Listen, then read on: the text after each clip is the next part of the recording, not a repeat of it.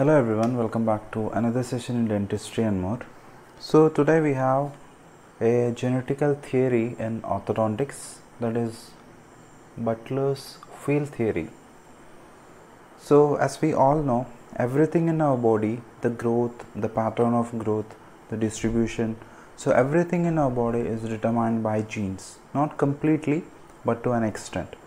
So genes have a very significant role in determining the pattern and the growth of various bones and other supporting structures. So coming to the oral cavity, so the growth of oral bones or the eruption of teeth or the distribution of teeth and its morphological changes and the variability within the arch or within the quadrant. So everything is just like our body is also to an extent is determined by genes. So genetical control over the growth of structures or bones is very obvious. So Butler postulated a genetical theory which is known as field theory. So while coming to the oral cavity, he said there are three fields in one quadrant. Okay, so this is just one quadrant, this is second quadrant. I have just drawn one quadrant. So we have four quadrant, 1, 2, 3 and 4. So he said there are three fields: the incisor region, the canine region and molar premolar region. Okay, so the incisor region, canine region and premolar molar region or fields. So this theory says that the dental variability, that is a change in tooth shape or size, manifests itself in a distal direction than in a mesial direction from the more stable key tooth. So the first field, we have the central incisor is a key tooth, and the last field, that is a premolar molar field, we have the first molar as a key tooth. Anyway, this canine we don't have more than one tooth, so it is not mentioned in the theory.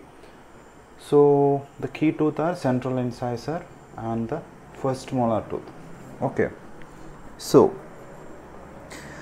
considering each quadrant separately, the molar premolar field would consist of the first molar as a key tooth and the second and third molar on the distal end of the field and the first and second premolars on the mesial end.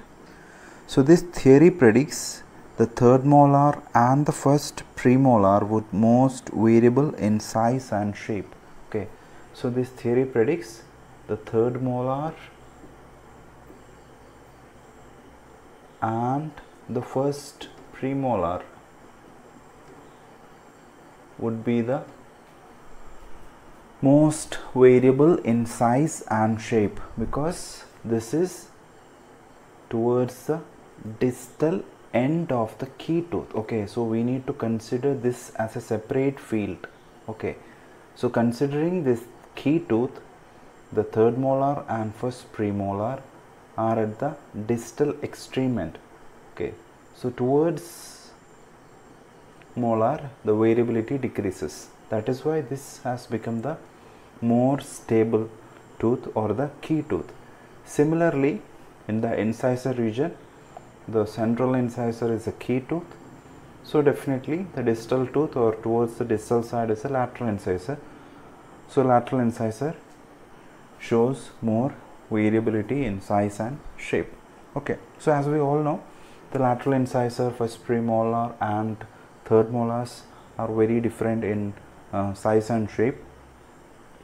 But theory, the field theory is not well accepted because of many factors, because it is not actually decided by the gene itself. So it cannot be exclusively predicted by the genetical factors, that the change in first molar, third molar and lateral incisor. There are other factors which involves in determining the size and shape or the variability of size and shape of these three teeth, or the lateral incisor, first premolar or the third molar. But this theory says that the distal ends of the key tooth would be most variable. Okay, so least variable will be towards the mesial side and most variable towards the distal side. We have two key tooth, that is central incisor and first molar. Canine is anyway excluded, it's not anywhere mentioned in the theory. So that is all about Butler's field theory. He mentioned three fields: canine, incisors, premolars and molars, and the variability depends on the key tooth and its positioning towards the distal side.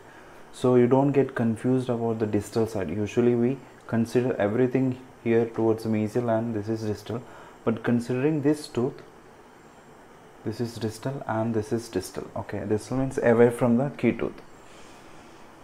So that's all about Butler's field theory. The concept is very simple.